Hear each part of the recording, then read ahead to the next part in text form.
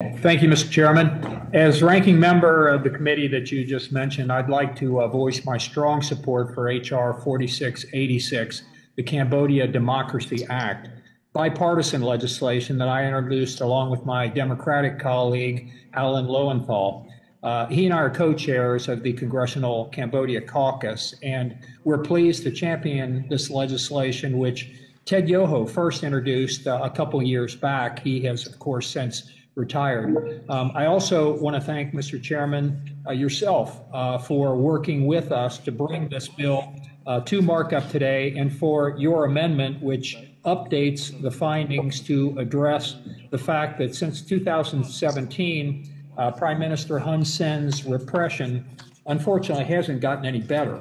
As my colleagues are aware, Hun Sen's latest crackdown on the opposition began in the run-up to Cambodia's 2018 elections.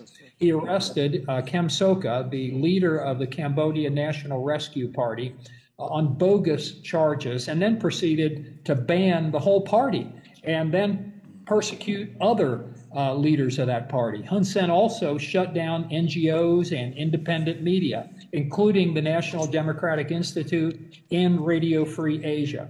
Unfortunately, the crackdown has continued to this day.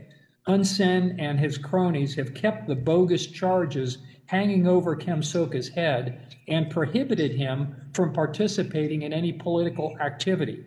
They've also continued to target opposition politicians as well as civil society activists and journalists.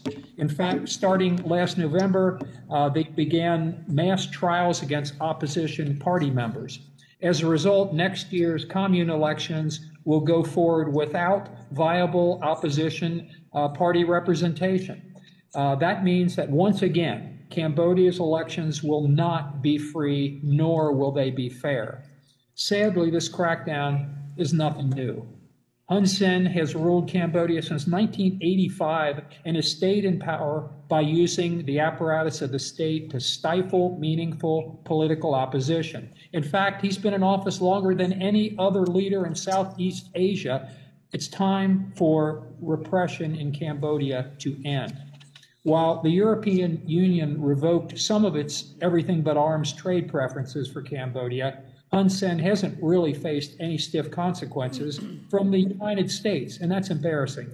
It's well past time that we crack down on his crackdown.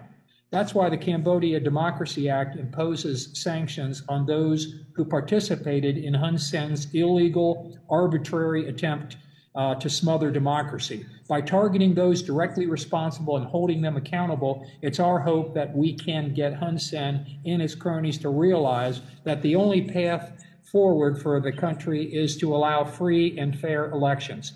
The Cambodian people deserve no less, and we must stand with them in their quest for their democratic rights. Since the crackdown in 2017, Hun Sen has repeatedly claimed that he wants better relations with the U.S., but he is the one who has made this terrible situation continue to this day. And in light of these points, Mr. Chairman, I want to thank you for bringing H.R. 4686 up for consideration today and for your support. And I would urge my colleagues to support the measure.